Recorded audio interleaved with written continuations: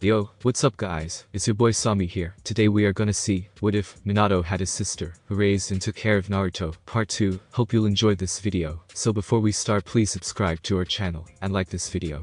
I do not own this fanfic, and also make sure to check out the author of this fanfic, Okidoki33, and support him for writing this awesome fanfic, link is in the description. So let's get into the video. Oh, by the way Naruko, the third Hokage said, I think that you'd be glad to know that we've made some special arrangements for you, and Naruto.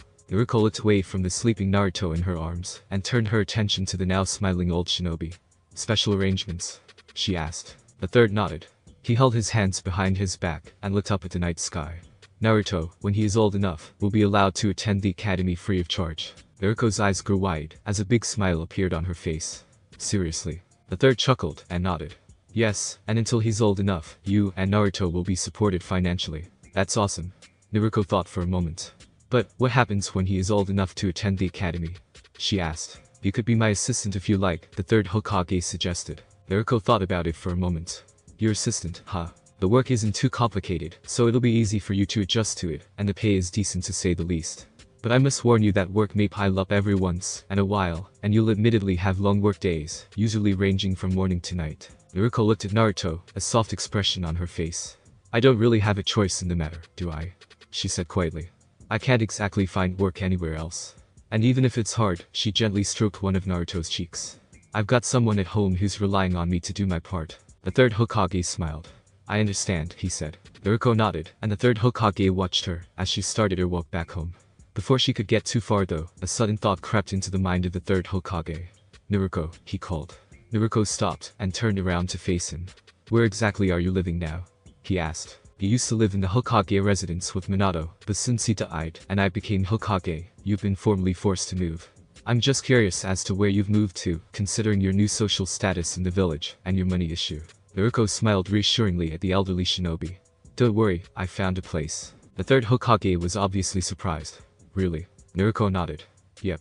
She looked back at Naruto, and said, it's not as big or as fancy as a mansion or anything, but I think it's definitely homey. And best of all, the rent is pretty cheap too. The third Hokage scratched his head, a bit skeptical of what he was hearing. How did you ever get to such a place? Naruko gave him a little wink. Let's just say I know the landlord personally. Well, look who finally decided to show up. The landlord said, as he saw Naruko walking towards the apartment. He was a short, friendly-looking old man with gray hair neatly combed to the side. I was half afraid that the villagers finally had the guts to, you know. Sorry, Naruko said, bowing apologetically. It's been an eventful day. The landlord smiled, and gave her a nod. I see. He yawned. Well, I'm going to turn in, he said drowsily. Good night. Oh, before you go, Naruko said, I just want to tell you again how grateful I am that you're letting Naruto and me stay here. I can't thank you enough. The landlord let out a little chuckle, and said, still, as polite as ever, aren't you? You haven't changed one bit. He looked up at Naruko's apartment door, and sighed. I've watched you and your brother grow up in this apartment building, and not just me, but everyone else who lives here. He shook his head, and chuckled again.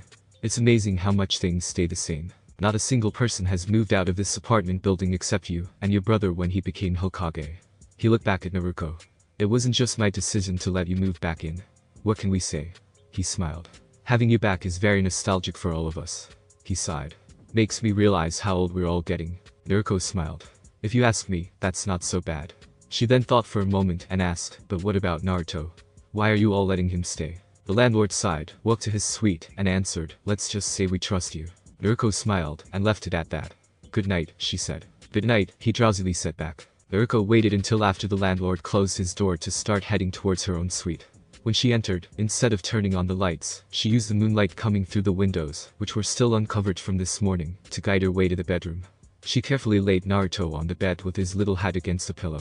She watched him while he slept. He looked so peaceful, she thought.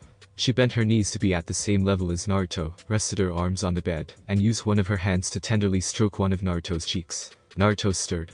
Mama, he murmured. Naruko stopped stroking his cheek, her eyes widened. What did he just say? He said Mama, a voice in her head said. Naruko quickly stood back up, and stepped back, horrified. He said Mama. Yes, the voice answered. Naruko shook her head, and covered her mouth, trying to regain her composure. He said Mama. He did, the voice reassured. But I'm not his mother. She suddenly remembered a part of her conversation with Naruko. Naruko looked away. Please, he's not alone. He's got you. But I'm not his mother. I may look like him, but you have to believe me, I'm not his mother. A horrible idea crept into Naruko's head, an idea that she hadn't thought of until now. One day when he's old enough to understand, I'll have to tell him that I'm not his mother, and he'll be crushed. Then he truly will feel alone. That same horrible idea was creeping through her mind right now. For a long time, she was lost in her thoughts. Then she said to herself, I can't do this. Mikoto Uchiha heard a knock at the door. Her husband, Fugaku Uchiha, upon hearing the knocking on the door, entered the room, looked at her, and asked, is someone at the door? Mikoto shrugged. Apparently. Fugaku sighed, and shook his head. Who could be visiting at this hour? Mikoto opened the door. Oh. Hello there, Naruko. She looked at the sleeping baby boy in her arms. And I see you've brought Naruto along with you. Hi Mikoto. She looked over Mikoto's shoulder. Fugaku, she added. Fugaku walked up to the door, standing behind his wife. Hello there, Naruko, he said. After an awkward moment of silence between the three, Mikoto asked, is there a problem with Naruko? Why are you visiting at a time like this? Naruko averted her eyes away from Mikoto and Fugaku's gaze. Mikoto and Fugaku looked at each other. Mikoto was obviously worried, and if Fugaku was worried, he did a good job hiding it. Both of them knew, however, that the Naruko in front of them was not the same Naruko that they knew. She seemed a bit off in a bad way. Can I talk to you two for a moment? Naruko asked. Mikoto gave her husband one last worried glance, before saying, sure you can. Naruko and Fugaku sat at the table while Mikoto made them a quick batch of tea, Fugaku suspiciously eyeing the sleeping baby in Naruko's arms. When the tea was finally ready, Mikoto distributed the cups to everyone, Naruko taking a long sip, while Mikoto and Fugaku simply held theirs, and waited patiently for her to finish. After the sip, Naruko let out a long, satisfied ah, before thanking her host for the tea. You're welcome, Mikoto said. Now why don't you tell us why you're here? Fugaku suggested. Naruko looked sadly down at Naruto. She didn't say anything for a while. To Mikoto, it didn't look like she didn't have anything to say, it was just that she had a hard time saying it. Fugaku's patience was growing thin. If you have nothing to say or you can't say it, then why did you come? Mikoto tried to calm her husband down. Dear. No, Naruko said softly. He's right. Avoiding eye contact the entire time, Naruko gulped, and finally said, I think that Naruto would be better off staying with all of you. Fugaku slammed his fist on the table. Absolutely not. Dear, Mikoto hissed, placing her hands on her husband's shoulders, in an effort to try and calm him down. Keep your voice down. You might wake up the kids. And besides, she nodded her head towards the intimidated Naruko. You're scaring her. Fugaku pointed an accusing finger at Naruko. And she's setting us up. Mikoto looked at her husband like he had gone crazy. What? She hissed. Fugaku rubbed his temples angrily. Ever since that, he pointed at Naruto, a demon attacked the village, and the village has started accusing the Uchiha clan of orchestrating the attack. Dear, Mikoto gently, but somewhat firmly, placed her hands on his face, and forced him to look directly at her. Listen to me.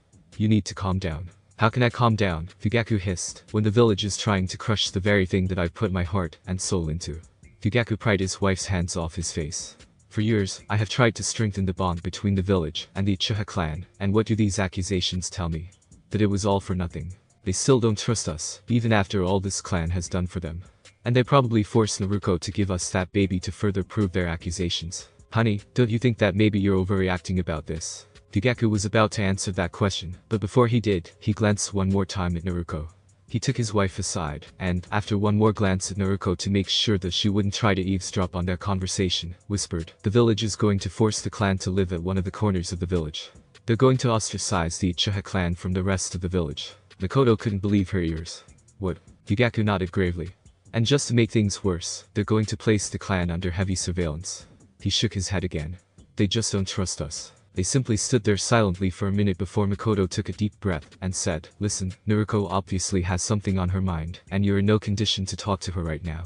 Why don't you turn in for the night, and let me handle this? You're not going to take that baby in, are you? Mikoto, think about the Uchiha clan's reputation. Fugaku was going to say more, but Mikoto stopped him before he could continue. Please let me handle it. Fugaku didn't seem too sure. Don't worry, everything will be fine. She smiled. I promise. Fugaku sighed and rubbed his temples. Alright. He started to leave the room, and Mikoto could hear him mutter to himself. It's things like this that make me wonder if Madara was right all along. After Fugaku left, Mikoto took a deep breath and sat back at the table. Is everything alright? Naruko asked. For the most part, Mikoto said. She stroked one of her bangs, before asking, Naruko, what did you mean when you said that Naruto would be better off staying with us? Naruko looked at Naruto sadly, before shaking her head, and answering, I'm sorry, but he just can't stay with me. And why is that?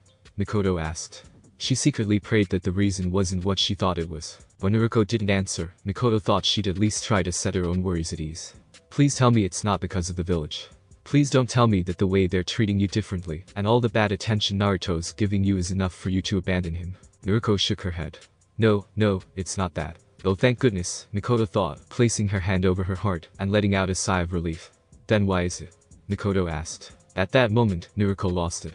Tears were starting to fall from her eyes, and down her cheeks, she was sniffing and hiccuping uncontrollably, and all she could do was shake her head and try to clean herself up with her free hand as best she could and keep all the noise she was making to a minimum. Mikoto rushed to her side and tried to calm her down. Naruko, what's wrong? Naruko tried to talk as best she could against her own sniffs and hiccups. She shook her head. I just can't. But why? Mikoto asked. Naruko, I can't help you if I don't know what's wrong. I just can't. Naruko whispered as loudly as she could. The tears were coming down hard now. Oh, Naruko, you crying on the baby. Here, give him to me. Naruko handed Naruto to Mikoto and did her best to clean herself up and regain her composure. Mikoto rocked Naruto in her arms to make sure he stayed asleep. While she was doing that, Naruto stirred a bit and murmured, Mama. Mikoto's eyes grew wide. He isn't talking about me, right? She asked, panicked. Naruko shook her head as she rubbed her eyes. No. I'm pretty sure he's talking about me. Mikoto let out a sigh of relief. Oh, thank goodness, she said aloud. Sudden realization hit her, and she smiled at Naruko and said, Naruko, he's calling out for you. I know, Naruko said. But I'm not his mother. Mikoto finally understood. She slowly nodded her head. Oh, I get it now. Naruko stopped crying. You do? Mikoto shrugged. Well, I can't say that I completely understand, but I don't think I'd take it too well if a demon child called me mama either. Naruko wailed loudly. Mikoto jumped a bit in surprise and tried to shush her. Naruko, it's too late for this. She whispered frantically. Naruko shook her head and blew her nose. I know. But that's not it. Mikoto found a stray pillow that could be used as a small bed for Naruto and placed him gently on the table. She then went to Naruko and tried to console her. Naruko, you have to tell me what's wrong. Otherwise I can't help. Naruko shook her head. I can't. Mikoto gave her a bewildered look. Why? She asked. Naruko made many crazy gestures with her hands before finally answering, I promised the Hokage that I wouldn't. Mikoto still looked confused. I don't get it. I promised him that I wouldn't tell anyone who Naruto's real parents were. Naruko quickly covered her mouth with her hands, realizing that she had let the cat partially out of the bag. Mikoto's eyes grew wide. Naruto has birth parents. When Naruko didn't answer, Mikoto gently placed a hand on Naruko's shoulder and said, I understand that you promised not to tell me, but whatever you can't tell me is obviously affecting you right now. Please Naruko, I want to help. You can trust me, can't you? Realizing that it was too late to go back at this point, and knowing that Mikoto was someone she could trust, Naruko finally said, Naruto's birth parents are Minato and Kushina. Mikoto's eyes grew wide, and she quickly looked back and forth between Naruko and Naruto repeatedly. She pointed at Naruto. He's Minato and Kushina's child. Naruko nodded. Yeah. They sacrificed themselves so that the nine-tailed fox could be sealed inside Naruto or something. When Mikoto gave her a funny look, Naruko flung her hands up into the air and wailed, I'm not a shinobi. If you don't know, then what chance do I have? The waterworks came back on. Mikoto put 2 and 2 together. So she struggled to find the right words to describe Naruko's current state, like this because your brother and stepsister's baby called you mama. Naruko nodded. She had finally calmed down a bit. I just can't keep him. If I keep him then I'll eventually have to tell him that I'm not his mother, and if I tell him that he'll be crushed. Then why don't you not tell him? Mikoto suggested. But then he'll think I'm his mother. And that'll be like slapping Kushina and Minato in the face. Naruko blew her nose and added, what if I told him, but he didn't believe me? I mean, she held a couple strands of her own hair. We both have blonde hair. She pointed at her eyes. We both have blue eyes. She pinched her own cheeks. We have whisker marks on our faces. Yeah, what's up with that? I don't know. As far as I know, I was born with this. It must have been a really recessive gene or something. She then continued what she was talking about. If he believes that I'm his mother, then that'll be like spitting on Minato and Kushina's graves. Mikoto finished. Something like that, Naruko said softly. After a moment of silence, Mikoto asked, so how's leaving Naruto with us going to solve anything? Naruko shrugged. At least with Yuka eyes, he'd know that he was adopted. That'd save all of us a lot of drama. But what if he sees you around the village? What then? I don't know. Naruko cried, as quietly as she could. I didn't think this all the way through. All I knew was that it would have been a bad idea to keep him with me. For a moment, no one said anything, until finally, Naruko murmured, it should have been me. Mikoto looked at Naruko. What? Naruko sniffed. I should have been the sacrifice for the seal. She rubbed her temples and shook her head. Instead of becoming a shinobi like my brother, I decided to live a normal life. He was willing to sacrifice his own safety and well-being, sacrifice his own happiness, for the sake of the entire village. And what did I want? She looked down and said bitterly, a peaceful picture-perfect life. A husband, some kids, and me in a perfect little house, in a perfect little place all to ourselves. She shook her head angrily. What was I thinking? How could I have been so selfish? If I had been a shinobi, then I could have been there with Minato, protecting Kushina and Naruto. I could have made sure they were safe. I could have been the sacrifice for the seal instead of them. Makoto placed her hands on Naruko's shoulders and squeezed them firmly. Stop it. Don't you dare talk like that. Naruko angrily pulled Makoto's hands off. And why shouldn't I? She laughed, as if she were a psychopath. It's not like I had anything to live for anyway. But my brother and my stepsister, they had a son, each other, and an entire village. Makoto didn't see any other choice. She slapped Naruko across the face, and once again grabbed her shoulders, again squeezing them firmly. Naruko, she said through clenched teeth, get a grip. She violently shook her before finally letting Naruko go, and giving the two of them a breather. Makoto stroked her bangs before finally asking, are you okay now? Naruko nodded slowly. Yeah, she answered softly. Good. Now listen to me. You have plenty to live for. And now that you have a baby with you, you have even more to live for. Naruko didn't seem to agree. And what exactly did I have to live for before Naruto came into my life? Minato, Kushina, and Makoto pointed to me. And I'm sure there are plenty more, right? When Naruko didn't answer, Makoto grabbed one of her shoulders, shook her gently, and asked, right? Naruko shrugged. I don't know Kakashi Uzumo Katetsu Rukinao see? Makoto said. That's plenty to live for already. Yeah, but that still doesn't excuse my selfish lifestyle. Makoto sighed. Naruko, wanting a normal life isn't selfish. Compared to all of yours. Yes it is. Makoto looked down for a moment before she said, you know what? You're right. It is selfish. And you want to know something else? She looked at Naruko, her eyes showing off her sadness. We've all wanted it on numerous occasions. Naruko's eyes grew wide. What? Makoto let out a small laugh, looked down at the table, and drew circles on the table with her index finger. Yes. You can say that, in a way, we were jealous of you. It took a moment for Naruko to process these words. You all were jealous, she pointed at herself, of me. She just couldn't believe it. But why? Makoto sighed. Let's just say that being a shinobi is very far from all fun and games.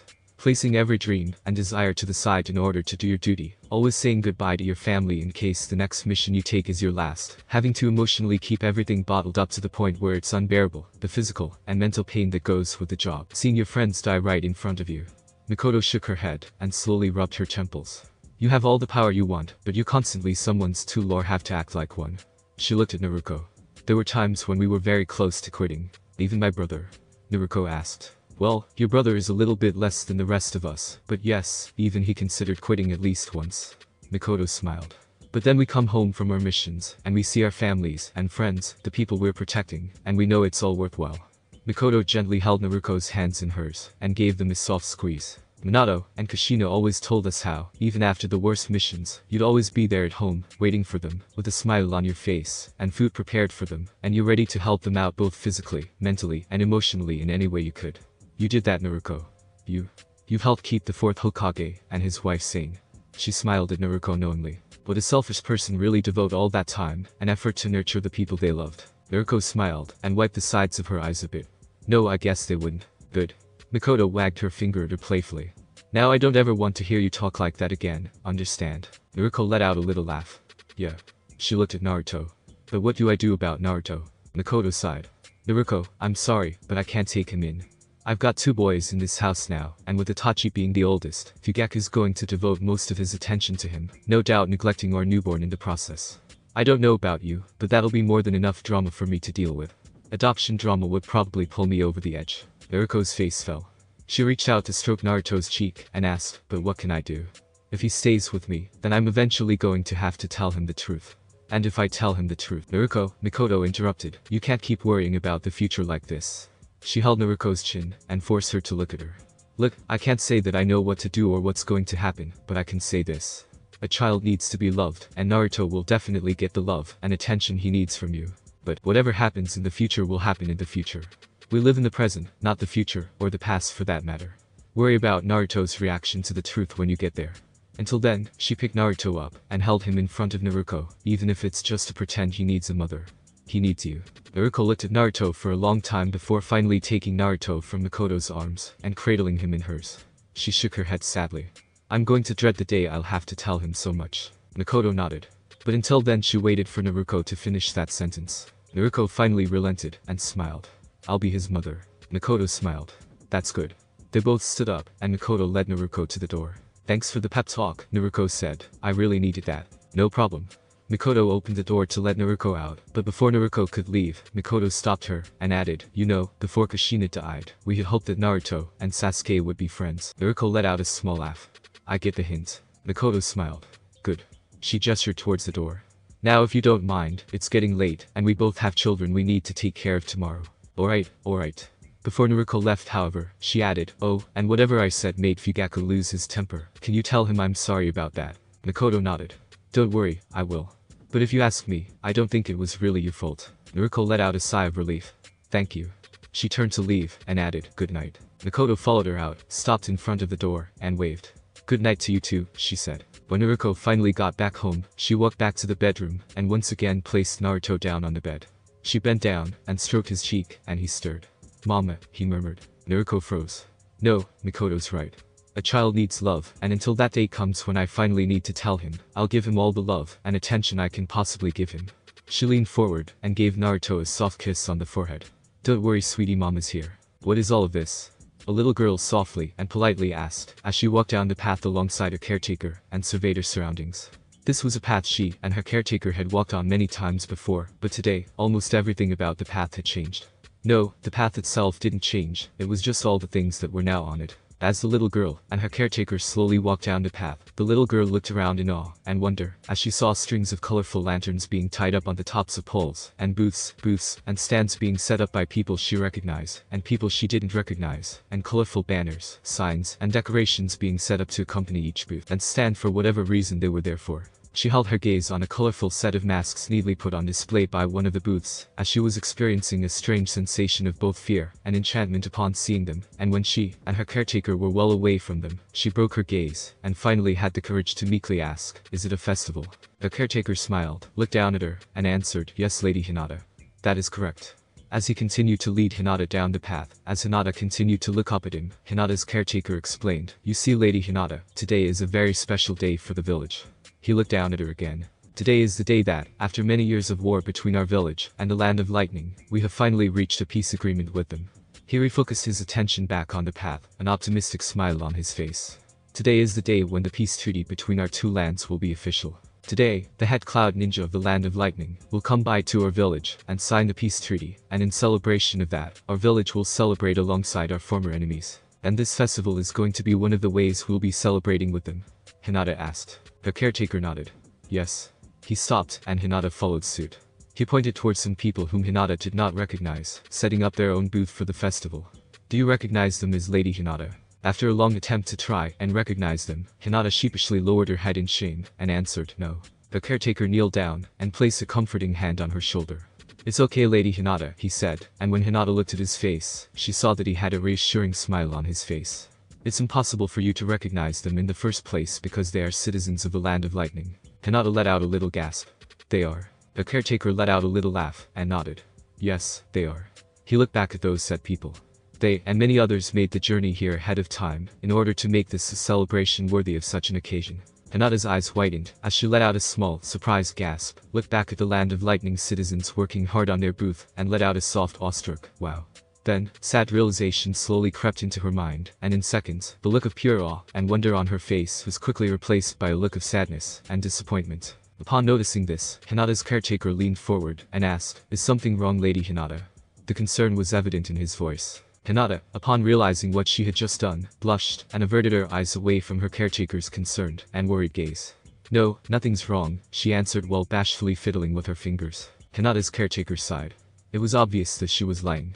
Lady Hinata, he began. No really, it's nothing, Hinata quietly insisted, but unfortunately for her, her caretaker wasn't the least bit fooled. He knew her all too well. Come now Lady Hinata, you can tell me, her caretaker gently reassured me.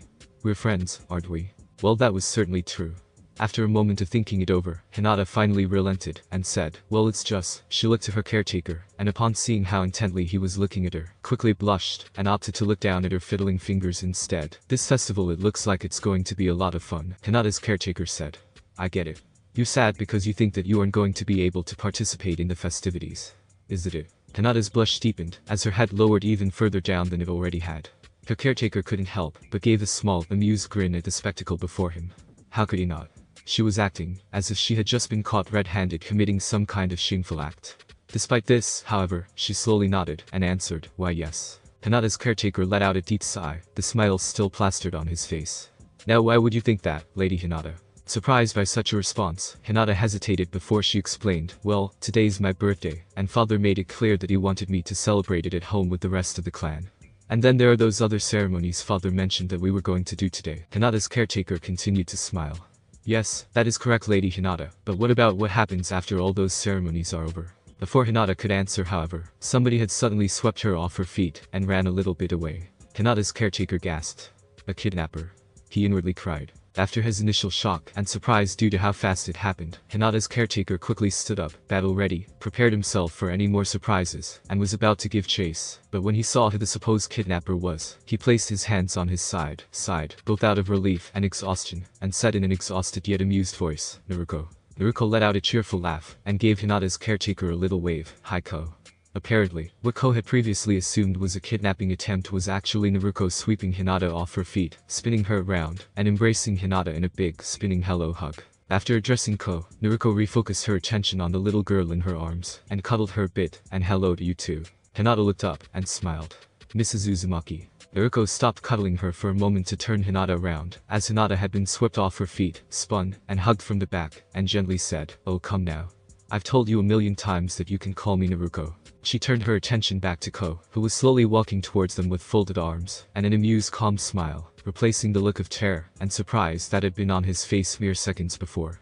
"This is your doing, isn't it?" Ko held his hands up, as if he had just been caught committing a crime. "Guilty, as charged." "Ko, how could you?" she playfully reprimanded. "She is the heiress to the Hyuga clan," Ko argued. "And, as the next head of the Hyuga clan, she is expected to know and practice a few formalities."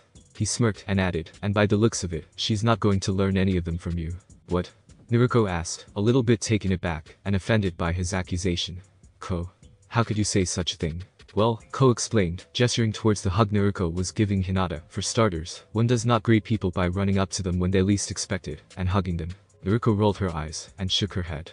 "Oh, hush you." She brushed a bit of Hinata's hair with her fingers, and continued, "She may be an heiress to a clan, but what you all keep forgetting is that she's still just a little girl who just recently turned 3 years old." After realizing what she just said, her eyes widened. She looked back at Hinata. "Oh, that reminds me." She gave Hinata one last hug. "Happy birthday, sweetie," she whispered. "How did you know that it was my birthday today?" Hinata asked, as Naruko set her back down on the ground. Naruko kneeled down until she reached Hinata's eye level, smiled warmly, and whispered, "How could I not?" She lightly nodded towards Ko. "It's the only thing Ko's been talking about for the past week." They both glanced at a confused Ko before giggling in unison. But all joking aside, Naruko said, "You've just reached a huge milestone in your life, Hinata." "Really?" Hinata asked. "How come?" "Well, it's because being 3 years old is a very important age," Naruko explained. "Really? Why is that?" Hinata asked, a bit out of curiosity, but mostly out of intimidation, due to how much Naruko was building up how important being 3 years old was. "Well, 3 is the number people usually use to signal when to start something, so naturally turning 3 years old should signal a new start in one's life, right?" "I don't quite understand." "Oh?" Naruko thought for a moment. "Well, when I was 3, I made the resolution to become more responsible around the house." "Really?" Naruko let out a weak laugh. "Well, something like that." Hinata didn't understand what that meant, but that was to be expected.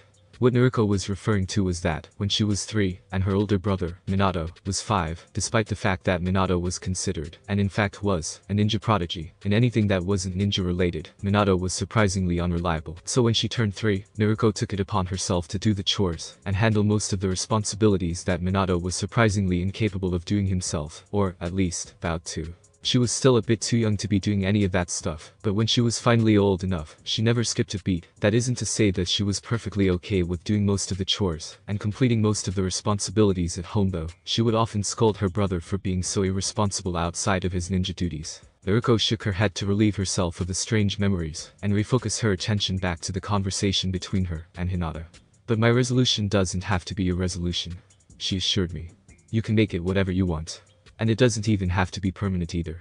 It just needs to be a start." "A start?" Hinata whispered to herself. Naruko nodded. "That's right, a start." When Hinata looked to be deep in thought, and didn't say anything back, Naruko brushed a bit of Hinata's hair with her fingers, and added, "Don't worry, sweetie. No one's asking you to make one now." She let out an apologetic smile. "You don't even have to make one if you don't want to."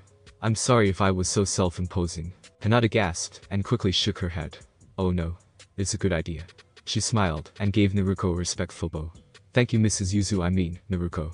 Naruko smiled and pulled Hinata in for one last quick hug. You're very welcome, sweetie. So, Naruko said, giving Ko a chance to come back into the conversation after she let Hinata go. What are you two doing on a day like this? Well, Ko began, gesturing towards Hinata.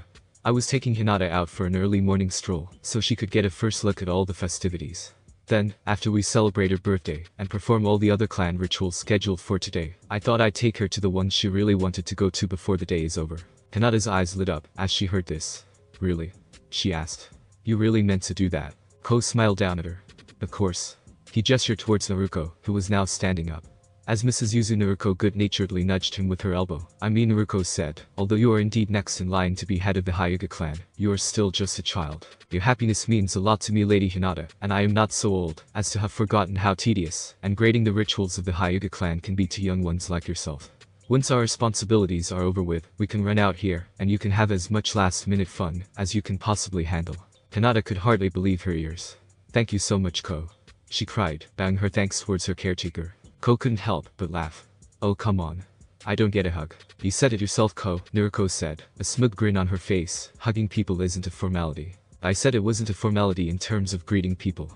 Ko argued, but once he saw the look on Naruko's face, he knew that he'd just been played, and blushed accordingly. After Naruko and Hinata both laughed at how silly he was acting, he sighed, desperately wanting to change the subject. So, Naruko, he began, may I ask why you are so dressed up today? Oh? Naruko looked down, and smoothed out her kimono. You mean this old thing? She was wearing a pink ceremonial kimono with light blue cherry blossom designs, and a light blue sash, and her hair was tied up in a ceremonial bun with 2 chopsticks.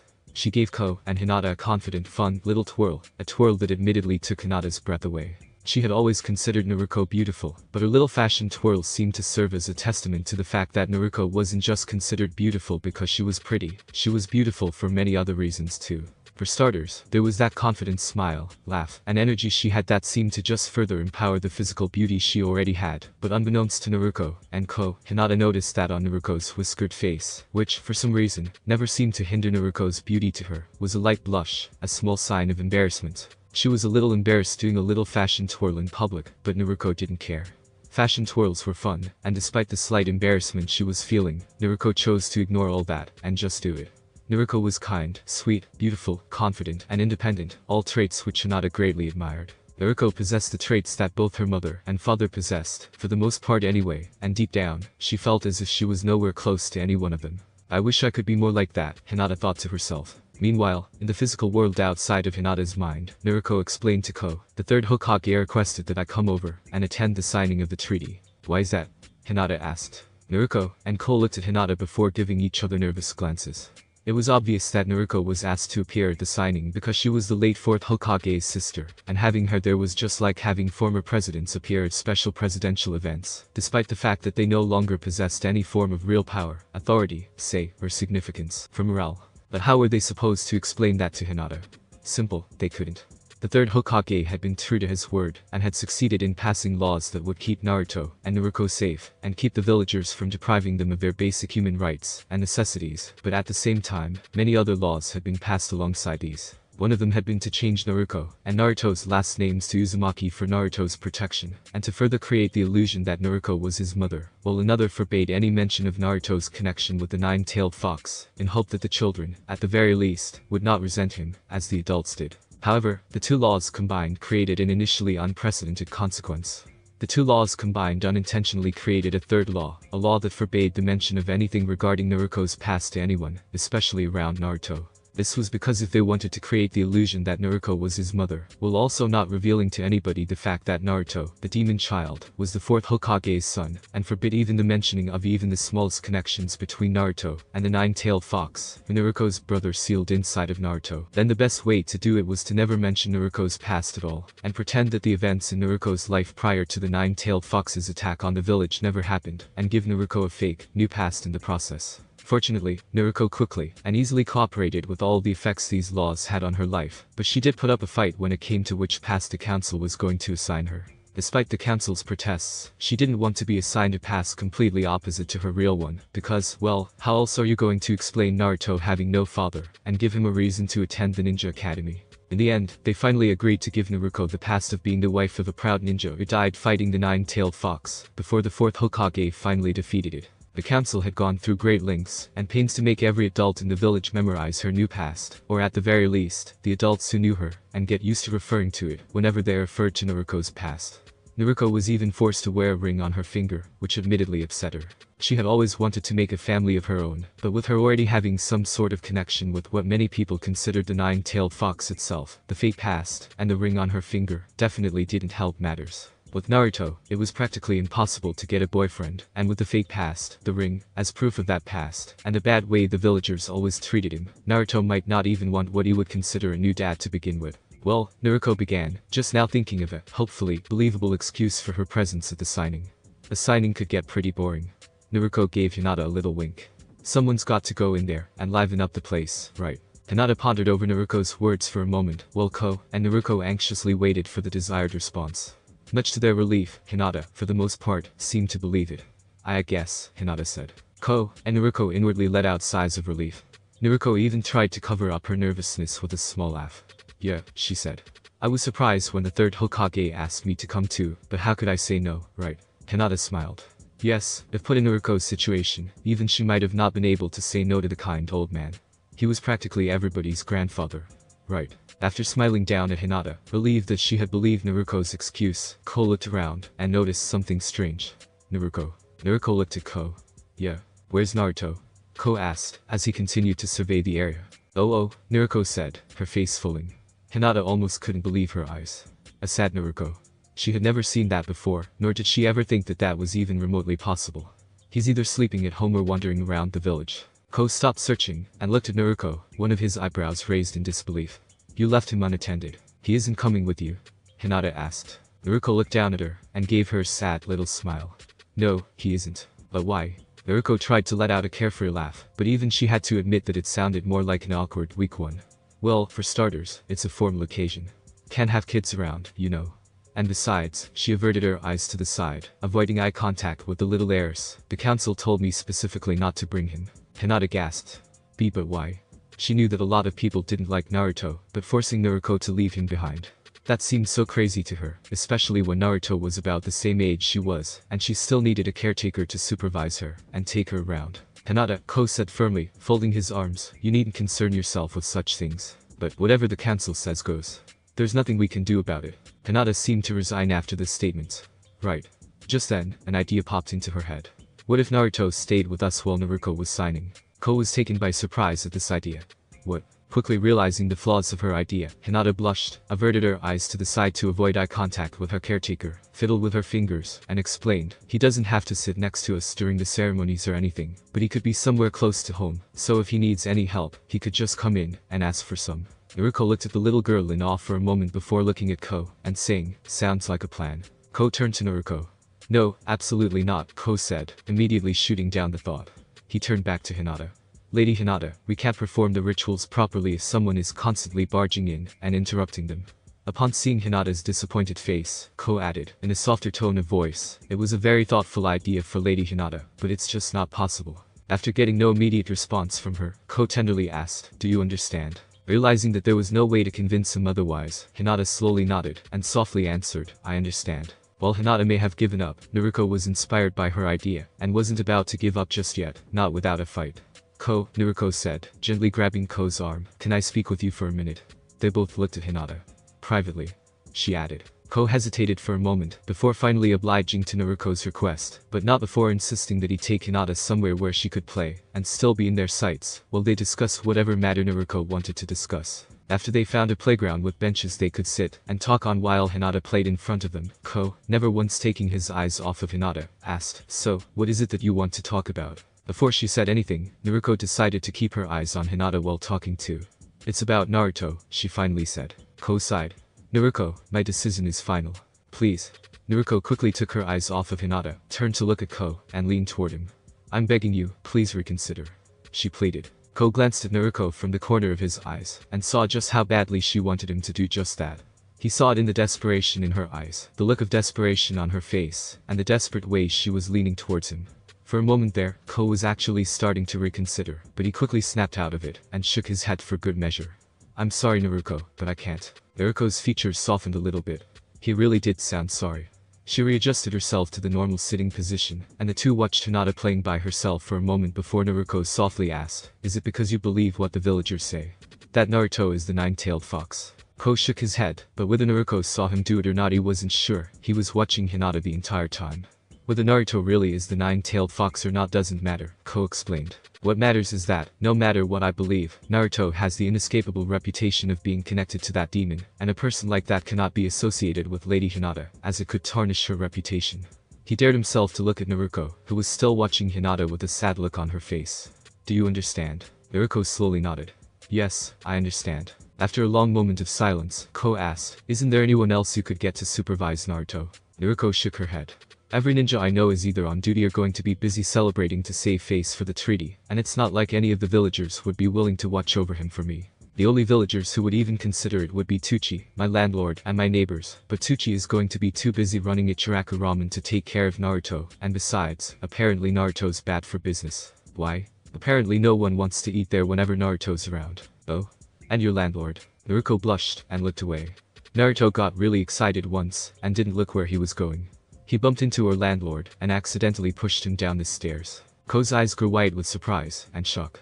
"Really?" Naruko nodded. "He's alive, but he's in the hospital right now, and his wife's been really mad at Naruto ever since." She shook her head. "I doubt asking her to take care of him while I'm gone is a good idea." "And your neighbors?" Naruko gave him a small, reassuring smile. "They already made plans to celebrate the festivities with their families." She looked back at Hinata, and added, "They're all so nice, but they're old enough to have children and grandkids, and all those children and grandkids hate Naruto, which is why you can't have one of your neighbors watch over him," Ko finished. "Because even if they're okay with it, the rest of their families won't be." Naruko nodded. "Pretty much." Ko tried one more time to think of some sort of solution to Naruko's babysitting problem. "Is there really no one else you can ask to take care of Naruto for you?" Naruko's face fell a little. "Well, I would have asked Mikoto, but her voice seemed to drift off after that." Ko nodded sympathetically. "I understand," he said. "So much has changed in the last 3 years." It turns out Fugaku had been right all along about the village having their suspicions about the Uchiha clan, because mere days after Naruko and Mikoto had their little talk, new decrees were made to do exactly what Fugaku had feared. To banish the entire Uchiha clan to a corner of the village, to forbid anyone from the Uchiha clan from leaving outside that designated area without special permission, and to forbid anyone else from entering the area without authorization. Due to Naruko's new past, Naruko no longer had the social standing to get the authorization required to visit Mikoto and her family, so on the day Mikoto's family was about to leave, Naruko made sure to see her one last time, to somewhat fulfill a promise she and Kushina had made to each other. "Mikoto?" Naruko cried, running towards Mikoto, as fast as she could while carrying Naruto in her arms. Mikoto and a 5-year-old Itachi turned around, and Mikoto gave Naruko a small, amused smile, when Naruko finally reached them, tired and out of breath. "Well, hello there Naruko."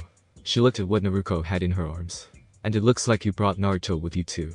"Well, of course," Naruko replied after taking a few moments to catch her breath. "We need Naruto and Sasuke to see each other at least once before they're going to be separated from each other. I mean, what are the chances that they're going to become friends on their own, right? Gotta give them at least some kind of starting point, right?" Mikoto gasped, but then smiled and said, "Yes, of course." She woke Sasuke from his nap in her arms. "Come on Sasuke," she pleaded softly, "come on, come on." Sasuke slowly started to stir and opened his eyes. "There we go." Meanwhile, Naruko was trying to calm Naruto down. Naruto had mistook Naruko's running for a fun little ride. All the running she did had Naruto constantly bobbing around in her arms, and apparently he didn't want the fun to end, so he kept pestering her in any way he could to get her to keep going. At this point, he was pulling on her hair. "No Naruto," Naruko muttered, struggling to pry his hands off of her hair. "Stop that, ouch. We've been through this before. You can't pull on people's hair like this, especially to your own mother, ow." Mikoto couldn't help but chuckle. "Having a little bit of trouble there Naruko." Naruko rolled her eyes. "Oh haha, very funny." She finally managed to release her hair from Naruto's grip. She sighed. "There we go." She raised Naruto up so that she could whisper to him in his ear, and pointed at Sasuke. "Naruto, do you see him?" Naruto looked over to where his mother was pointing, looking at Sasuke with big blue eyes. "Do you know who that is Naruto? Do you?" A pause. "His name is Sasuke. Can you say that?" Sasuke.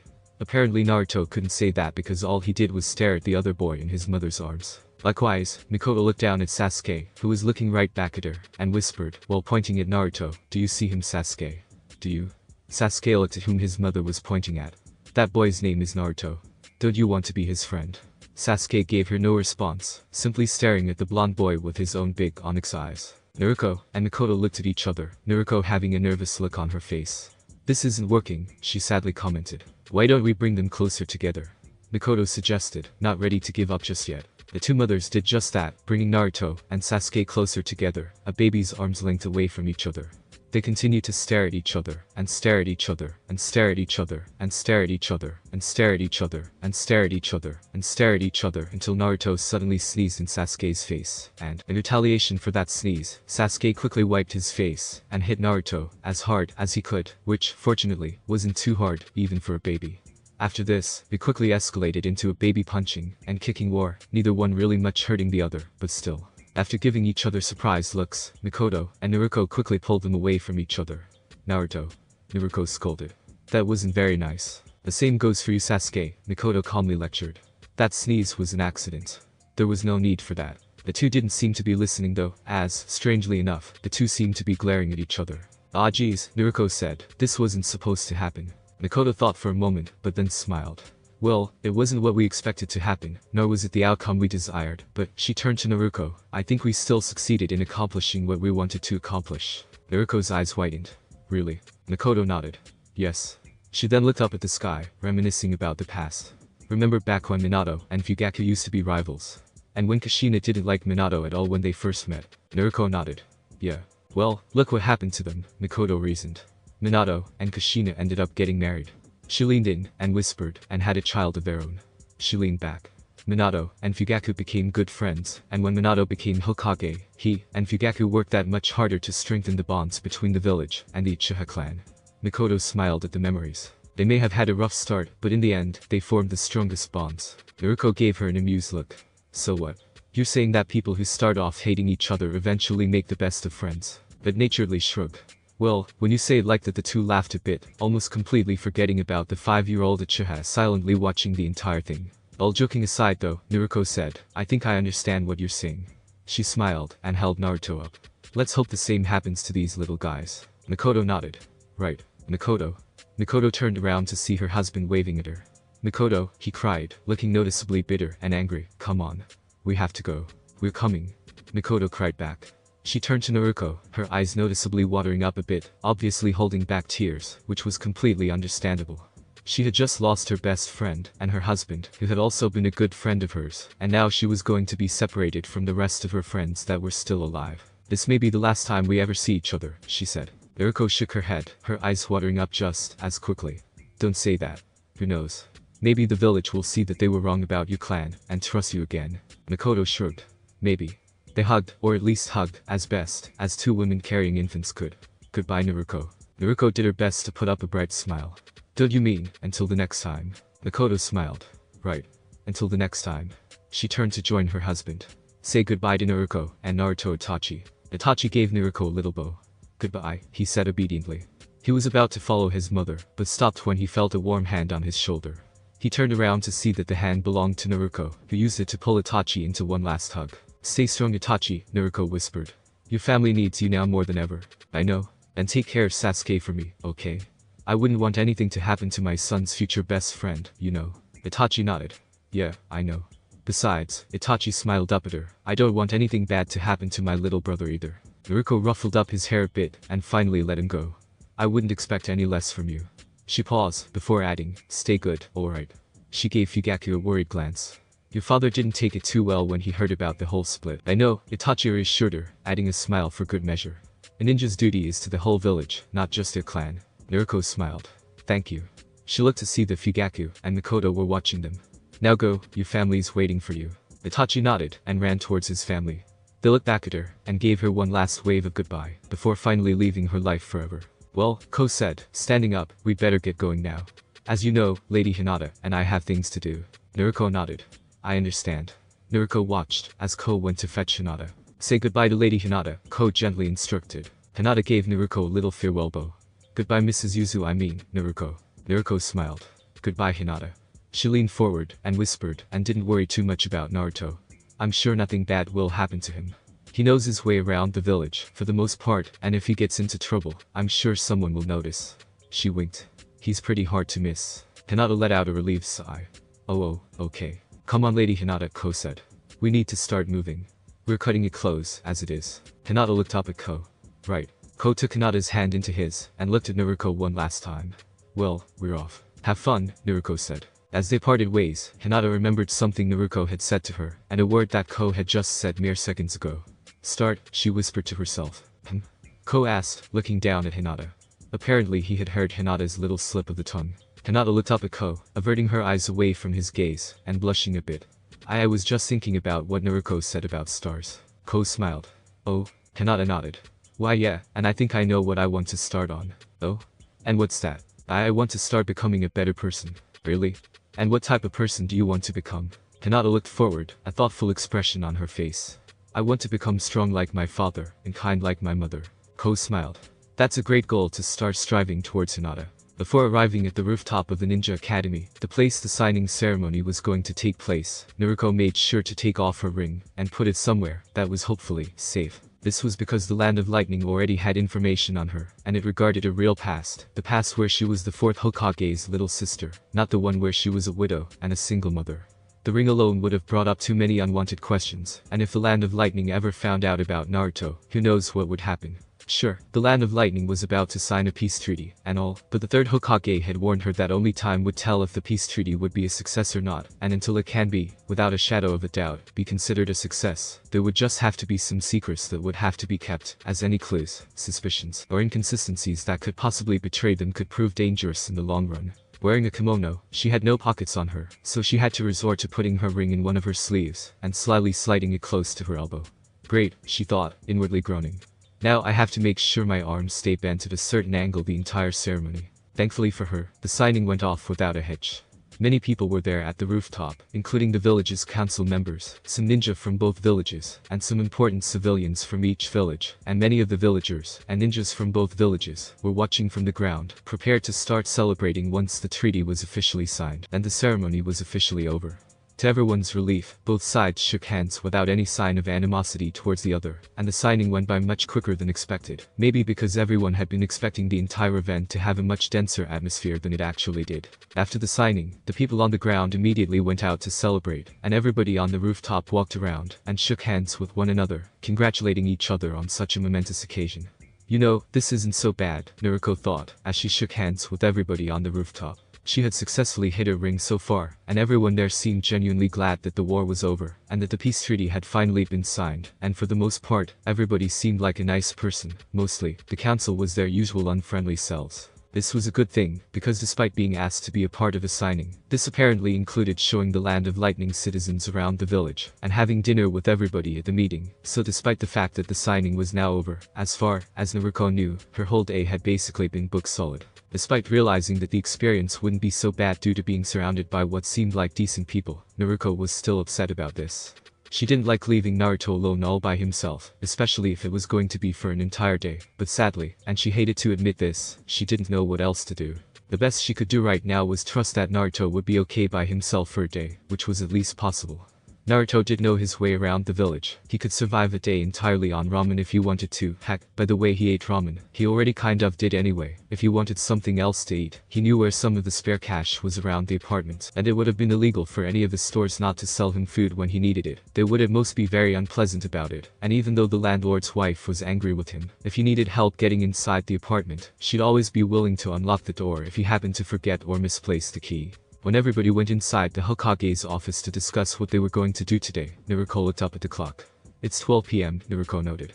I got here at 9, and shortly after that the ceremony started, so that means that the ceremony had been, yikes, about 3 hours long. Naruko inwardly sighed. Then again, I guess it's to be expected, considering all those speeches they made. Naruko thought for a moment. Let's see, I left Naruto at 8, which means I've left him alone for about 4 hours, but Naruto's a deep sleeper, so let's assume that Naruto woke up at 10 o'clock, that means I've only left him alone for 2 hours, right? Naruko absolutely hated this. Despite the fact that a lot of people, if they forgot their prejudice about Naruto for a moment if they had any, would reassure her that her leaving Naruto behind without supervision was completely justified considering the circumstances. That still didn't change the fact that it downright bad parenting, and it didn't make her feel any better, knowing that she was probably going to have to leave Naruto alone for another 8 hours or so, which was about the time Naruto was supposed to go to bed anyway. Please Naruto, Naruko inwardly prayed, please be safe, at least for today. She was awoken from her thoughts by a confident laugh coming from behind her. Well, if it isn't the fourth Hokage's kid sister. Naruko turned around to see that the voice and laugh belonged to the head cloud ninja who was standing right behind her, an arrogant grin on his face, and his hands on his sides. Naruko turned around and did her best to give him the best smile she could, which is pretty hard to do considering the fact that the person you're directing it to just said something so rude. Congratulations on the signing, Naruko said, holding out her hand, careful not to use the same arm she was using to hide her ring, inviting him to shake it. The head cloud ninja gladly shook it, the arrogant grin still plastered on his face. To think the village hidden in the leaves was hiding such a beautiful flower, he said provocatively. Naruko could only laugh weakly. What else could she have done after a statement like that from a man like this? Take out the ring she was hiding in one of her sleeves, and say that she was already engaged. Though admittedly, she was extremely tempted to. He may have been the head cloud ninja of his village, and he may have just signed a peace treaty between his and their villages, but that didn't change the fact that she was getting an awfully creepy vibe from him at the moment. Ah, there you are, the third Hokage said, as he walked up to the two, Naruko inwardly letting out a sigh of relief when he came. I see you two have been formally acquainted with each other. The head cloud ninja smiled a sickeningly sweet smile. Yes, we have. When nobody was looking, Naruko slowly edged away from him. Nothing about this man felt genuine or natural, and although Naruko wasn't the type of person to judge, she couldn't help but feel a hint of disgust towards him. Well, the third Hokage said, we best get on our way. There are many sights to see, and so little time, and we've finally agreed on a schedule. Come on, let's go. And over there are the village's hot springs, the third Hokage explained, as the group he was showing around reached them. The head cloud ninja smirked. Mix. No? Naruko cried. Realizing that she had said that too loudly, with everybody giving her strange looks and all, she composed herself and said more calmly, no, they're not. They're only mixed on special days, the third Hokage added. If you were truly looking forward to a mixed experience, I'm afraid you've come on the wrong day. Ah, that's a shame, the head cloud ninja said. I don't know how much more I can take from this guy, Naruko thought. He's been trying to find a way to make a move on me since the beginning of this entire tour. Naruko inwardly let out an exasperated sigh. When will it ever end? Naruko. A voice cried. The whole group looked to see that the voice belonged to one of two hidden leaf ninjas running up to them. The two bowed respectfully to the third Hokage and the head cloud ninja and turned to Naruko. Naruko, the one who previously cried out to them cried, please come with us. It's Naruto. Every one of the leaf citizens' eyes whitened, and every one of the lightning citizens' eyebrows were raised. Naruto? Naruko asked. The other leaf ninja nodded. He's been throwing a tantrum for the past half hour, and none of us have figured out how to calm him down. He wouldn't even tell us what's bothering him. Naruto? The head cloud ninja asked, the situation piquing his interest. Who is this Naruto? Well, unfortunately for the third Hokage, his mind was drawing a blank. Naruko's mind raced furiously. He's a boy in the village, Naruko explained, as calmly as she could. He and his parents have been fighting for a while now, so whenever he's upset, he usually comes to see me. I guess they had another falling out. Judging by the looks on the lightning citizens' faces, it looked as if they believed her story. I see, the head cloud ninja said, scratching his chin and nodding. Naruko turned into the third Hokage. May I? The third nodded. You may, but once you're done, rejoin the group as quickly as possible, understand? We wouldn't want our guests to be deprived of your presence, now do we? Naruko could only laugh weakly. Right.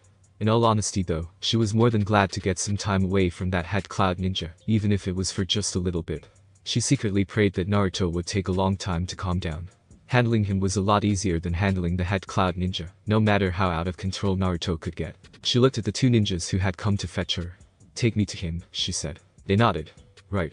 While the three of them were running, Naruko asked, so, if you don't mind me asking, what time is it right now? One of the ninjas thought for a moment. I think it's around 2 o'clock. 2 hours, Naruko noted. That means I'll have to leave him for, at least, another 6 hours after this. As they were running, the third Hokage inwardly let out a sigh of relief. It's a good thing Naruko is such a quick thinker. I probably have Minato to thank for that.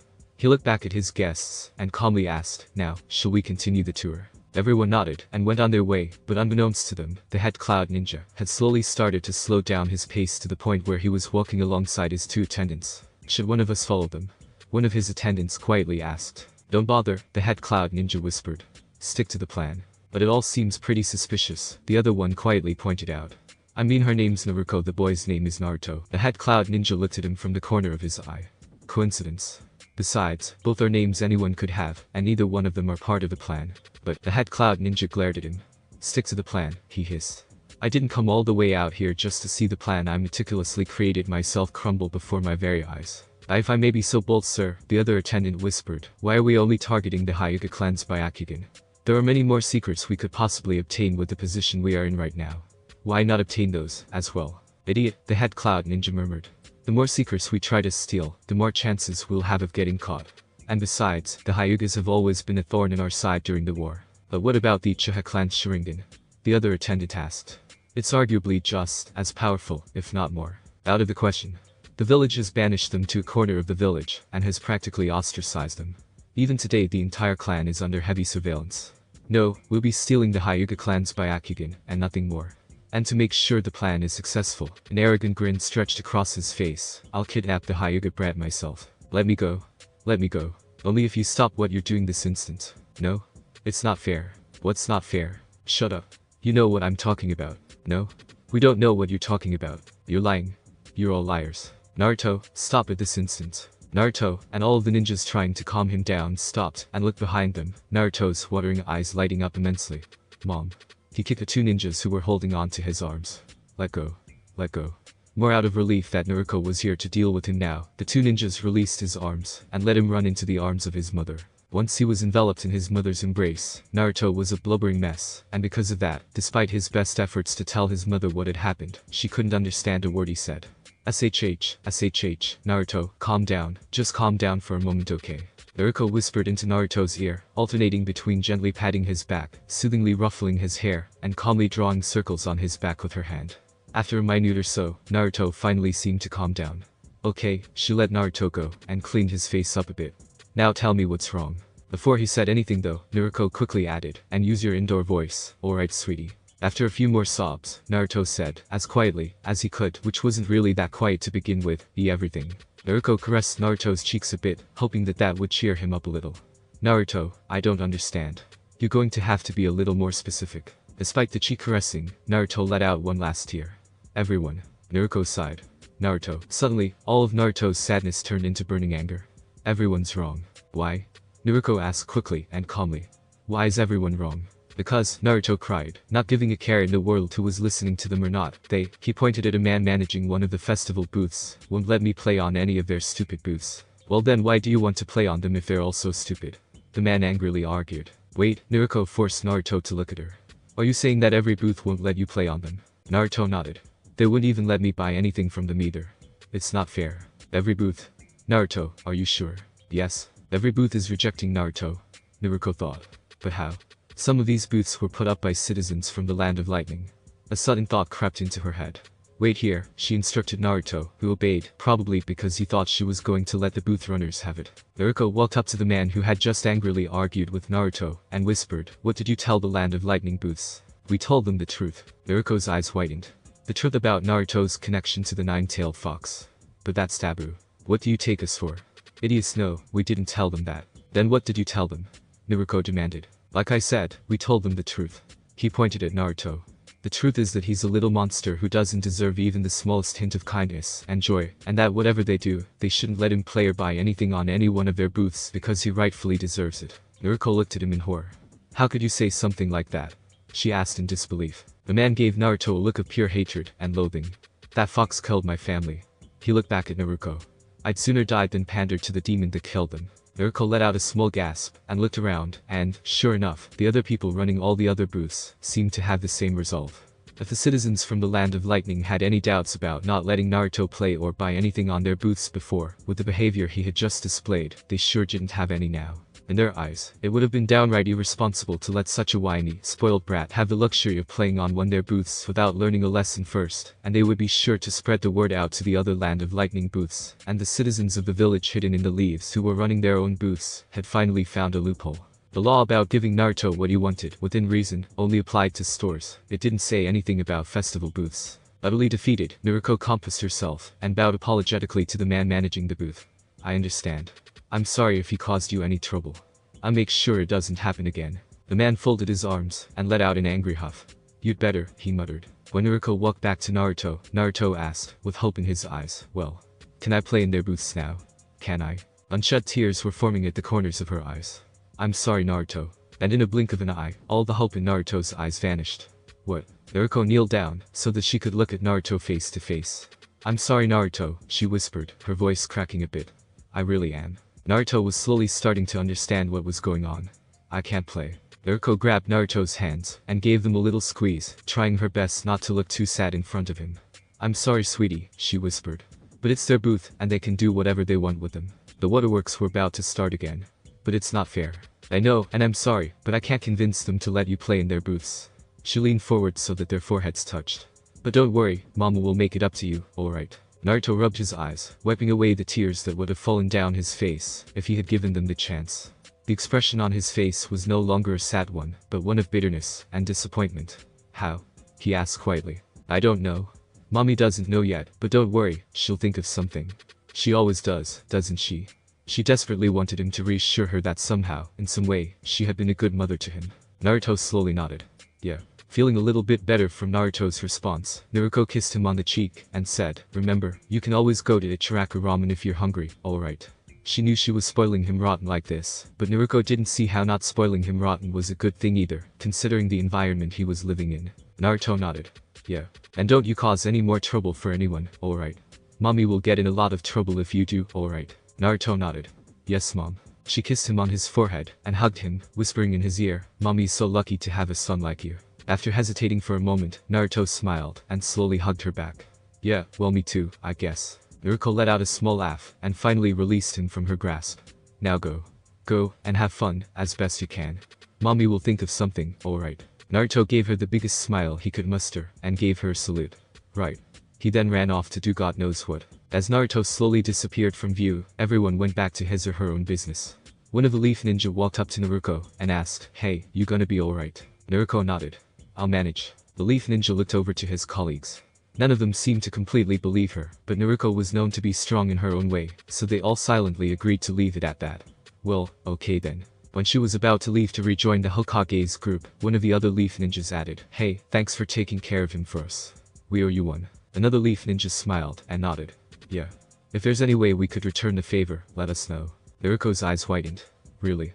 You'd really do that for me? Another Leaf Ninja shrugged.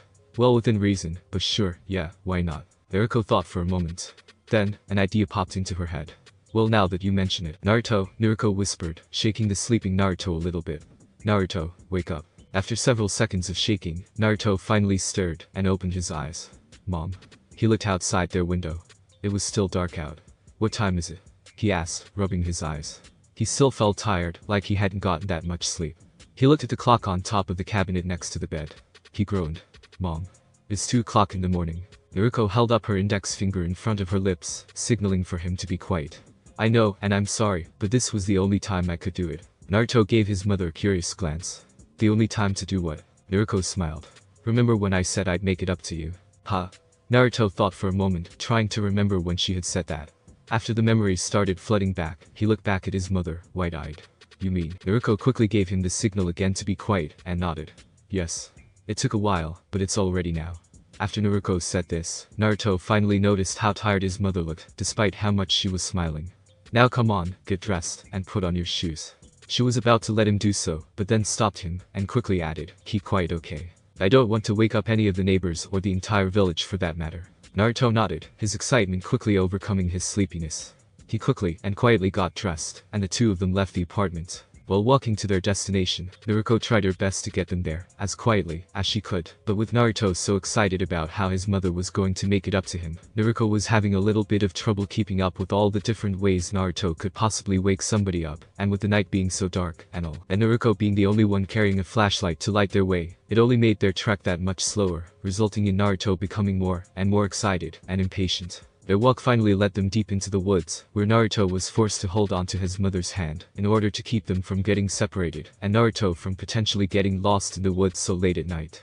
For a long time, they just went deeper and deeper into the woods, so deep in fact, that Naruto was sure that they were well away from the village. He hated to admit it, but it was actually starting to scare him. Where could his mother possibly be taking him so deep into the woods, and so far away from the village? Suddenly, Naruko came to a complete stop. She bent down and pointed in front of him. Naruto, do you see that? Naruto squinted, trying to see what his mother was pointing at. See what? He asked. That light. Do you see it? Naruto looked even harder, and suddenly, he saw it, a faint light in the distance. I see it. He said excitedly. I see it. Run toward that light, Naruto. Don't worry, Mama will be right behind you. She gave him a little push. Go. And that's just what Naruto did. He ran, and ran until finally, he saw what his mother had been leading him to, and his jaw dropped. In front of him was basically a miniature version of the festival that had happened in the village today, or, technically speaking, yesterday, lit up by lanterns being hung up by strings surrounding the entire area, and filled with games and food that Naruto recognized from the festival.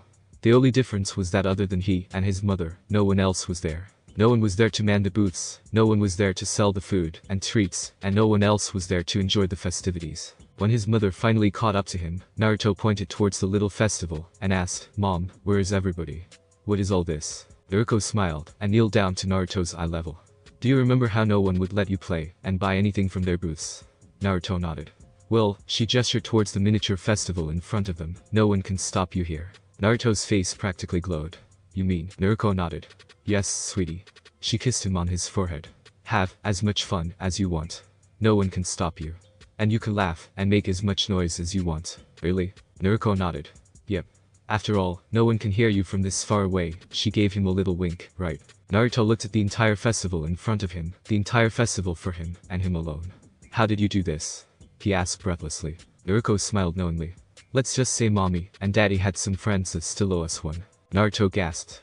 Naruko usually never mentioned, let alone talked about his father, not unless he outright asked her a question about him, so you could say that Naruko mentioning his father had some kind of connection to what was going on right now, sort of made this even more special to him.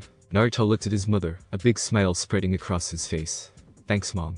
He gave her a big hug, and while they embraced, Naruto whispered, thank you too, Dad. Naruko let out a little gasp, as she obviously heard that from how close they were to each other, but quickly recovered, and whispered, you're welcome, sweetie. Once they let go, she gave him a little push, and said, now go have some fun. Naruto was about to run off, and do just that, but then he stopped, ran back, and grabbed his mother's hand, indicating that he wanted her to join him. On the outside, Naruko took it with grace, but on the inside, she was just as overjoyed. After a whole day of putting up with Cloud Ninja's extremely bad advances, she was in need of some good, wholesome, innocent fun for a change. And that's just what they did. They played the games that the Leaf Ninjas were fortunate enough to procure for them. They ate the festival-exclusive sweets. Naruto was going to have to brush his teeth again after this. And they played with all the leftover festival-exclusive toys that some of the booths still had with them. After a while, Naruto was finally all wound up, and with his sleepiness slowly coming back to him, it looked like Naruto's festival was about to come to a close, but Naruko had one last surprise for him. She took out some sticks and a lighter, and handed one of the sticks to him. Naruto, not knowing what it was, looked at it, and asked, Mom, what is this? You'll see, Naruko said, as she was trying to get the lighter to work. All I see is a stick. Just hold on a second, dear. When she finally got the lighter to work, she checked again to see if it wasn't just a fluke, and when it wasn't, she said, okay, hold the tip of your stick out. Naruto did just that. Naruko smiled. Now, you might think that what you're holding is just an ordinary stick, but it's not. It's a very special stick, just like how everyone in the world is special in their own way. Naruto groaned. There you go again. Naruko's eyes widened in surprise.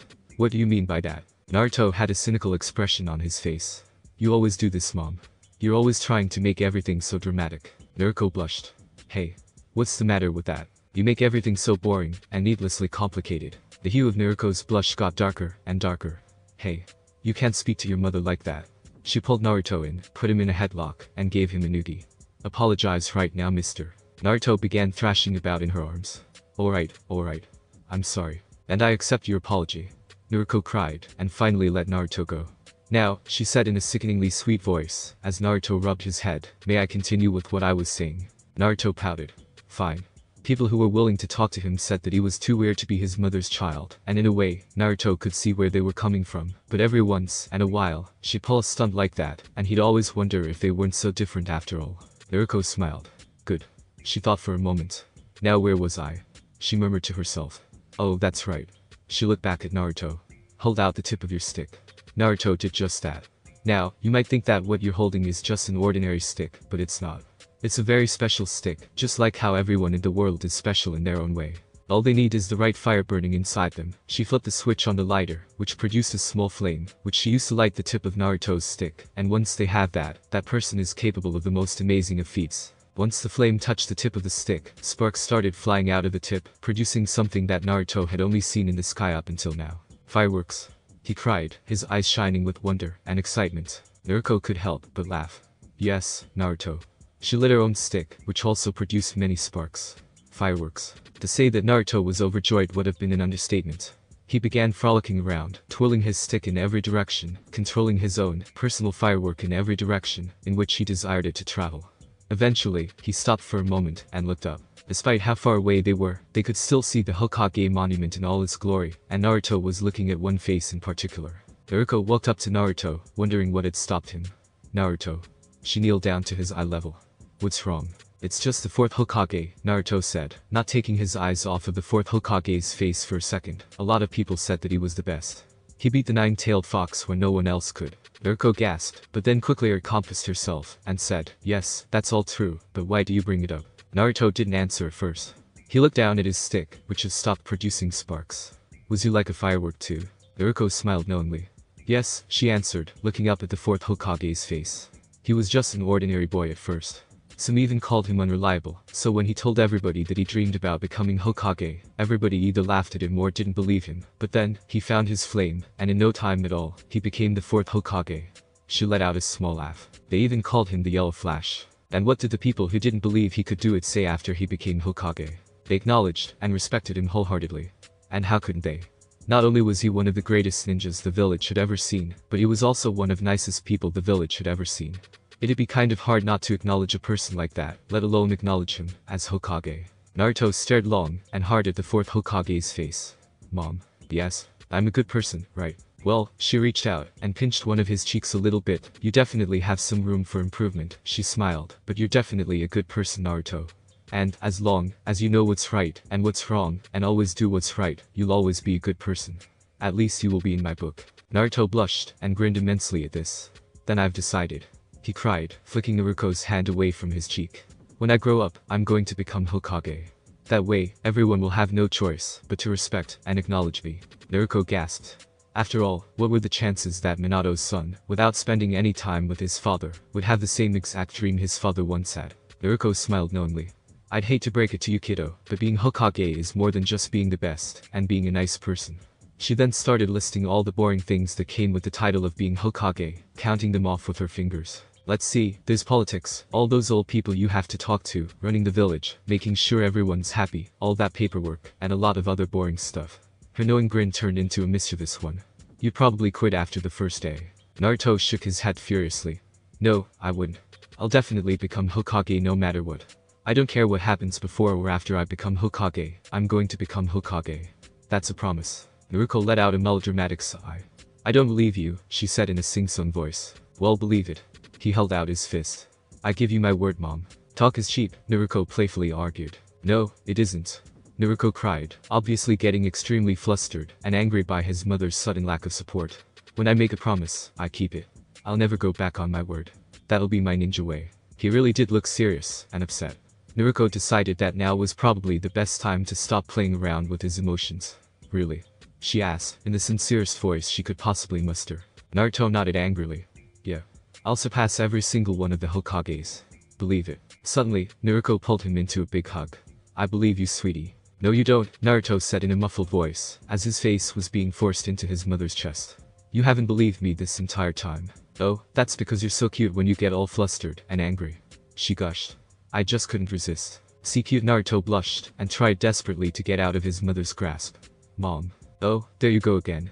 She teased. I should probably take a picture, it would last longer. All of a sudden, all of Naruto's struggles stopped. Naruko looked down to see that Naruto's eyes were starting to get heavy. Oh Naruto, she whispered. You getting sleepy? No I'm not, Naruto said, but immediately after that protest, he let out a big long yawn. Naruko smiled. You're not fooling anyone, mister. She released him, took his hand, and stood back up. Come on, let's go home. As they started making their way back home, Naruto continued his protests. I don't want to go home. I never want to go home. I want to stay here, he yawned, forever. Naruko frowned. I want to stay here forever too, sweetie, but that's just not possible. Remember what I told you. One day, you'll be old enough to go to the ninja academy, and when that happens, I'll be working 24/7. That means you're going to have to get used to spending every day by yourself, not unless you start making an effort to make friends. But I'll still get to see you, right? Naruko smiled. Right. Early in the morning, and late at night. I'll wake you up, and tuck you in every day. And once I start that job, we won't have to depend on Grandpa Hokage giving us money anymore. We'll have enough money of our own to buy whatever we want. Like ramen. Especially ramen. Naruto seemed to relent after that. I guess, yawn, that isn't so bad. As they continued their walk back home, Naruko looked at the droopy-eyed Naruto, and remembered all the things Naruto had said. Like father, like son, she thought, a small smile forming on her lips. When they finally got back home, Naruko made Naruto undress, put on his pajamas, and brush his teeth before finally letting him go back to bed. She watched him sleep for a while before finally getting ready to follow suit. It had been a long day, and cleaning up and returning all of the festival equipment was going to make tomorrow feel just as long. But well, she thought, as she took one last look at Naruto sleeping in their bed, it was worth it. Just then, she heard a knock at their door. Naruko's eyes widened. Now who could that be at this hour?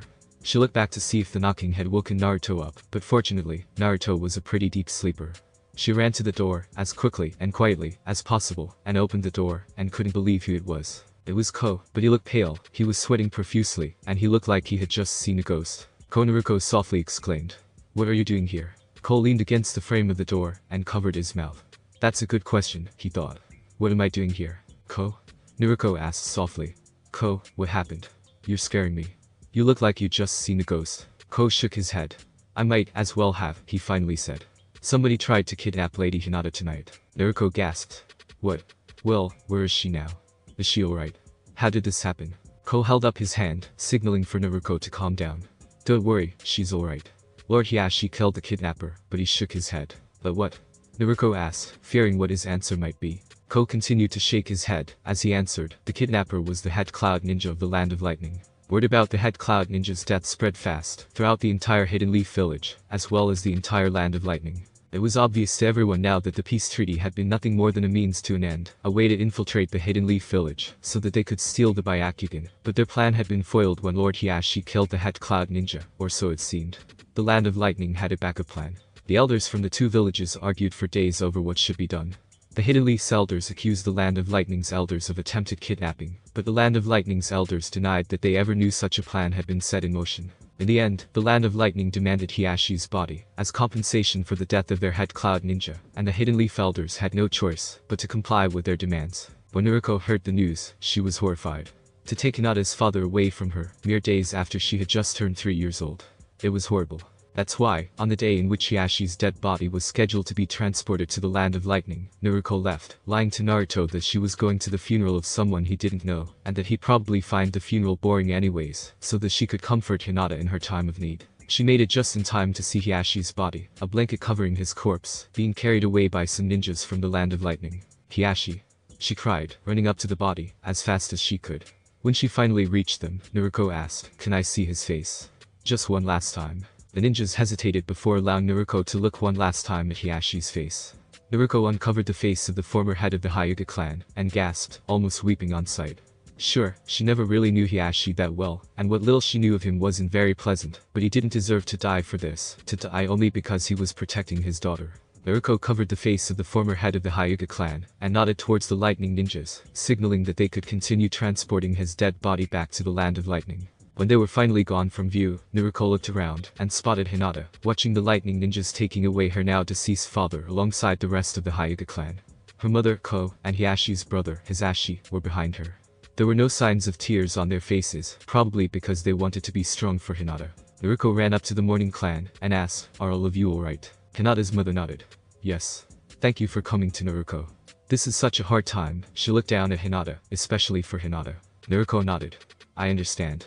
I'm sorry for the loss." She kneeled down to Hinata's eye level. "Are you okay, sweetie?" she whispered. Hinata averted her eyes to the side, and whispered, "Yeah, I'm fine." Naruko gave the heiress a small smile, and said, "It's okay if you cry, you know. You can get away with it since you're still so young." Hinata shook her head. "No, I'll be fine." She gave Naruko a little bow. "Thank you for your concern, Mrs. Uzumaki." Naruko resisted her impulse to correct her. She was going through a tough time, so she'd let it pass this time around. Just then, an elder from the Land of Lightning walked up to Hisashi, and asked, "Are you Lord Hiashi's brother, Hisashi?" Hisashi looked sullenly towards the elder. Yes, what do you want? It has just recently come to my attention that you and Hiashi were twin brothers. Hisashi nodded, his expression not changing in the slightest by the elder's words. And that Hiashi was from the main house, and you are from the branch house. And? It almost seemed as if Hisashi knew exactly where this conversation was going. And it is the duty of the members of the branch house to protect the members of the main house, and members of the branch house have a curse seal on their foreheads, the curse seal that would seal off their Byakugan and disappear upon death. And what are you implying? Well, with the two of you being twin brothers and all, it would make sense that the village hidden in the leaves would use that to their advantage, giving us Hisashi's body instead of Hiashi's. After all, who can tell the difference between twins, especially when the people forced to tell the difference have never seen Hiashi or Hisashi until today? Are you accusing the Hyuga clan of double-crossing the Land of Lightning? Well no, not yet anyway. This old man just wants some proof, that's all. Will you show me your curse seal, and allow me to compare it with another member of the branch house's curse seal? Naruko quickly stood up. Now wait just a minute, she cried. You can't. Hisashi lifted his hand, signaling for Naruko to be quiet. No, Naruko. He has every right to be suspicious. After all, with resources like that, why wouldn't the village use them to their advantage? He signaled for one of the branch house members to come up and take off their headband and reveal their curse seal, and then he himself took off his own headband and revealed his own curse seal. The elder examined them and compared them both closely, but there was no point in Naruko's opinion. The curse seals were exactly the same. The man before the elder was indeed Hisashi Hyuga, no doubt about it. The elder stepped back and apologetically bowed. My sincere apologies to Hisashi. I hope you can forgive me for suspecting you and your clan of foul play. But you must understand, I'd advise you and your ninjas to leave the village immediately, Hisashi interrupted firmly. Or else my brother Hiashi will not be the only Hyuga being transported to the Land of Lightning. He threateningly stood over the smaller elderly man. Do I make myself clear? The elder stepped back in fear. Yes, of course. We'll be on our way. Naruko and the entire Hyuga clan followed the elder until he reached the village gates, and watched as he and the lightning ninjas who were carrying Hiashi's body left the village, and once they disappeared from view, the crowd of Hyugas slowly dispersed, until it was just Naruko, Ko, and Hisashi standing behind the front gates. Once the gates were closed, Hisashi asked Ko, is that the last of them? Ko nodded. Yes. Every Land of Lightning citizen and ninja in the village left the day after the deal for Hiashi's body had been made. Those were the last of them. Hisashi sighed. That's a relief, he said, as he took off the headband covering his curse seal. He held out his hand to Ko. Do you have a water bottle on you? He asked. Ko nodded. Yes. He took out his water bottle and gave it to Hisashi. What happened next? Naruko could hardly believe her eyes. Hisashi poured some water onto his hand and used it to wash away his curse seal. After the curse seal was completely gone from his forehead, Hiashi and Ko looked at Naruko, who was surprised to say the least. Why you just, a wide-eyed Naruko mumbled. Hiashi looked almost as surprised as Naruko was when he saw her look of complete and utter disbelief. He looked at Ko, only to see that he was sheepishly looking the other way. No one told her? He asked, and he genuinely sounded as if he didn't know that she didn't know. Ko shook his head. No sir. She didn't. Really? Hiashi asked in disbelief. I understand that the secret wasn't publicized, but you usually tell her what's going on in the Hyuga clan, don't you? I was told specifically by your father and the third Hokage not to tell her, Ko answered. Well, I can't say that that doesn't make sense. You're Hiashi, Naruko mumbled, pointing at Hiashi. She then looked and pointed towards the gates. So that must mean that was. Yes, Hiashi said sadly. That was my brother, Hisashi. For a moment, no one said anything, but then, to Ko and Hiashi's surprise, Naruko ran up to Hiashi and slapped him across the face, harder than Hiashi ever expected her to slap. After he recovered from the slap, and Ko recovered from the initial shock of it all, the two saw that Naruko had an angry, tearful expression on her face. Naruko, Ko, and Hiashi thought. Naruko trembled as she spoke. All this time I was feeling sad for Hinata because I thought her father had been taken away from her. While she spoke, she looked Hiashi dead in the eye, with so much intensity that even Hiashi felt like backing up a little bit, but didn't out of fear of what other surprises she might have had in store for him. But all this time it was Niji who was really suffering. It was Niji who had his father taken away from him.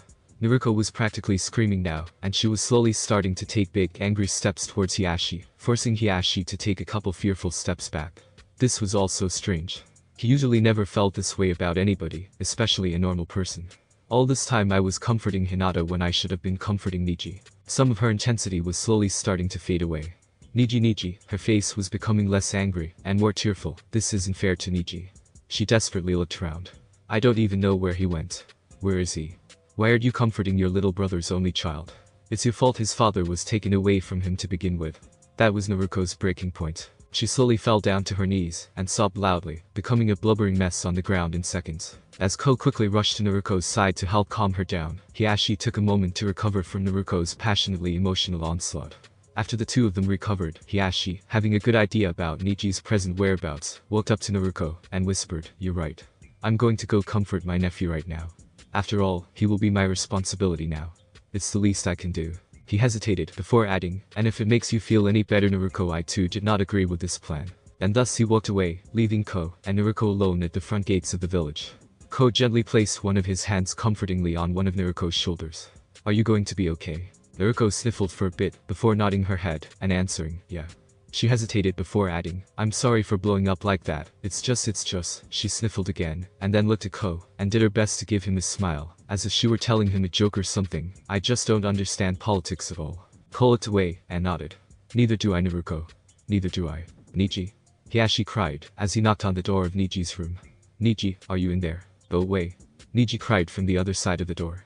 "I do not wish to speak with you right now." His voice was filled with anger and bitterness. Hiashi opened the door and entered the room anyway.